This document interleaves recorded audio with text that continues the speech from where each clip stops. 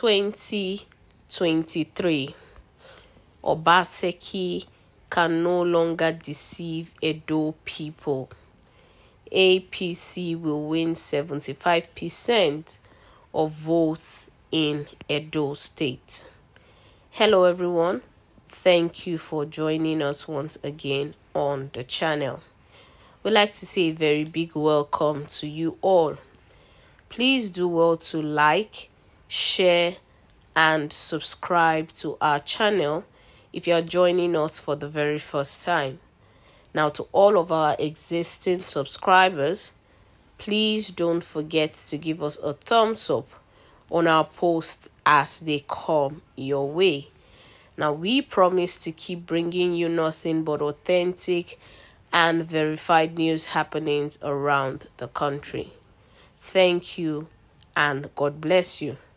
Now, on today's report, we see that Chief Francis Ł0 ñG, who is one of the chieftains of the All Progressives Congress in Edo State, has said that Governor Godwin Obaseki of Edo State can no longer deceive the Edo State people anymore, saying that in the general elections coming up February 25th, 2023, APC will actually win 75% of Edo State votes.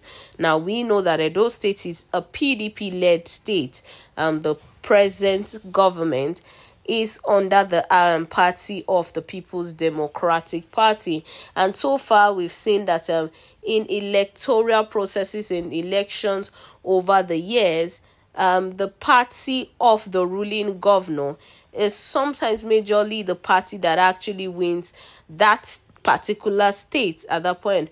But we see Chief Francis Ł0ñG saying that at this coming election, it will no longer be possible, saying that the APC would actually win 75% of Edo State's votes, saying that Obaseki can no longer deceive the Edo State people and they are ready to vote a change come February 25th. Now, not only are we saying that Chief Francis Ł0ñG's speculations may not be correct, but the APC winning 75% of Edo State's votes, that seems to be like more on a long run. Now, we know that Nigerians generally are tired of the APC-led government. So far, we can see that for the past 7.5 years, there is really nothing to write home about the APC-led government. And we see that Nigerians so far have been vying for a change in government,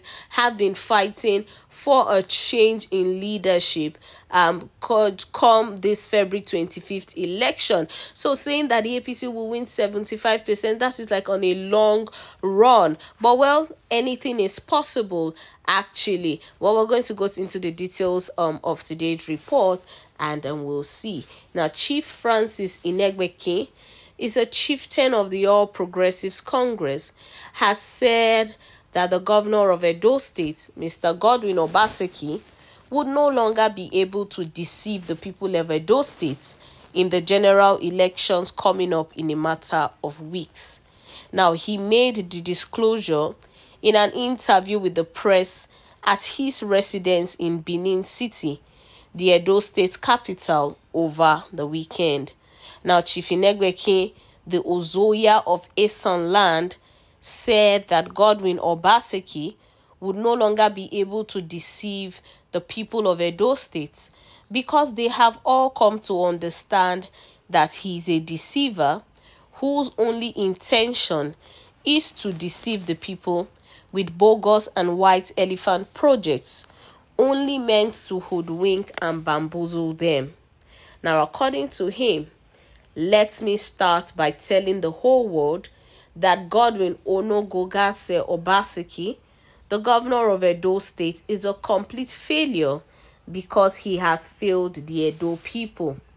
Those who clapped for him with the slogan of 4+4 have seen the colossal failures of the 4+4 Ogbane mantra, which has turned out to be a catastrophic outing for which all his supporters are now regretting and licking their wounds quietly in frustration.